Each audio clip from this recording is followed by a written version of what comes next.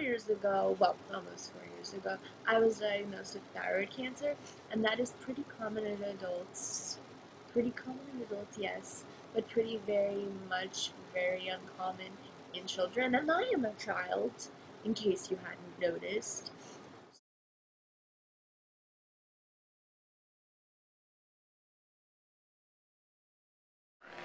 The Star Won't Go Out tour, the name of the tour came from Esther's name. Esther means star, and she certainly was a star, so that's why we're doing this tour for her, in her memory and her honor. Dumbledore's dead, and that's okay. I don't look any different than I did yesterday. We decided for this tour that we were going to tour in the memory of our friend Esther Earl, who passed away from cancer back in August. She was only 16 years old, and she was a friend of ours, and she just was one of the happiest, smiliest, most excited, sweet, hilarious people I've ever met. And she was a huge Wizard Rock fan, huge nerd fighter, just so awesome in the community. Everybody who heard her story was just touched and inspired by everything she did, and not because she was sick and not because she was some kind of superhero, it's because she was just like us, and she just is gone now, and it's really sad. So we decided to tour in her memory. Oh, oh, oh, oh. Pass me a beer, please. Pass me another beer, please. Yeah, I was really struck by her ability to, she sort of thrust into the spotlight when the HPA decided to really put her out there. And at Infinitus, Andrew Slack called her and put her up on Skype in front of everyone, and she just was so happy to be able to talk to everybody, and just had such an inane grace to her. She was such a sweet girl, and just came across through the Skype call, and just the whole room, probably 300 people, 400 people that were there for the HPA for the win chase thing. You could feel the change in the room. Just her internet presence even was so powerful to all of these people. And Oh, Fred, I'll never let you go. Through again. Oh, Fred, I'll never let you go.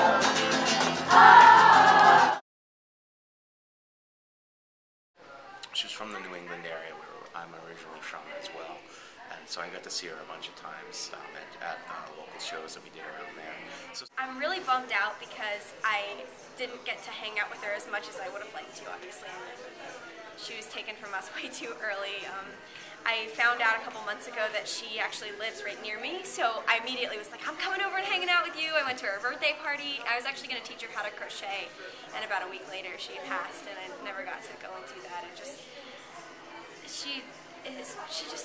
I really felt like we could have been really, really close, and just hanging out with her she's one of those people that's really easy to talk to.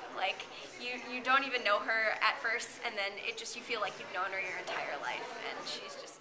when I met Esther, that same warmth was there, and I was so privileged to meet her in New York and at a Harry and the Potter show. And just when I got to talk to her a little bit, we just chatted about a bunch of stuff in Wizard Rock, and it always struck me how she was just such a ray of sunlight, and that no matter what, she was always exuding that. And I think that a lot of us try to capture that, but she just had that. That was just in her blood, and I always admired that. I've admired that about her, and I definitely try to emulate that. I try to use that as an example and as an inspiration, that if she was able to do that in her circumstances, that we all should be able to also.